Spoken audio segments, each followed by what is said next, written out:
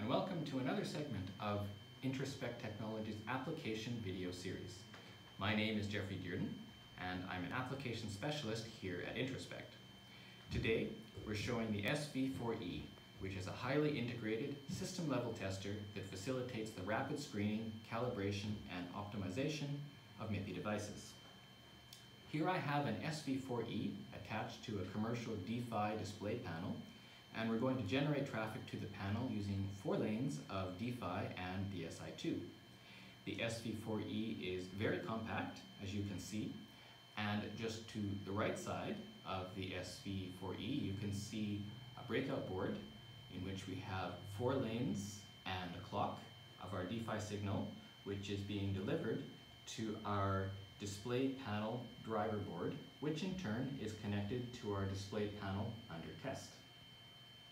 So this is our hardware setup for the demo today, and now we can take a look at the software, which is being operated on a PC connected to the SV4E over USB.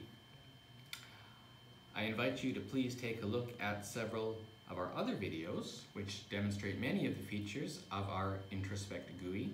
Today I want to focus on one tool within our Introspect software offering, and that's the Test Case Suite interface.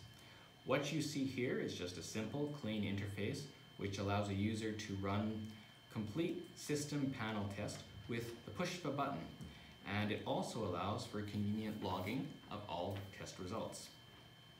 There are several push buttons you see here for me to choose from.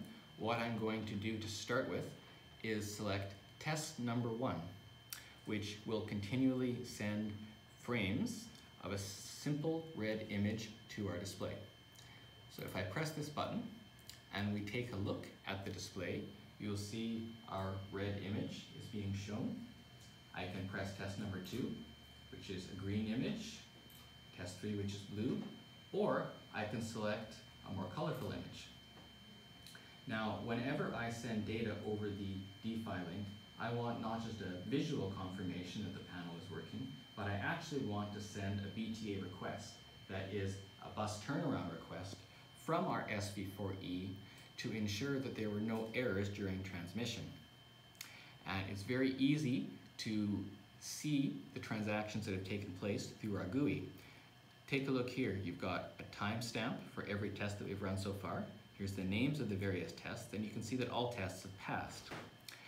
We receive this message here after each test. What it's telling us is that we sent out a BTA request from the SV4E, and we received the required acknowledge from our display. So everything worked as expected.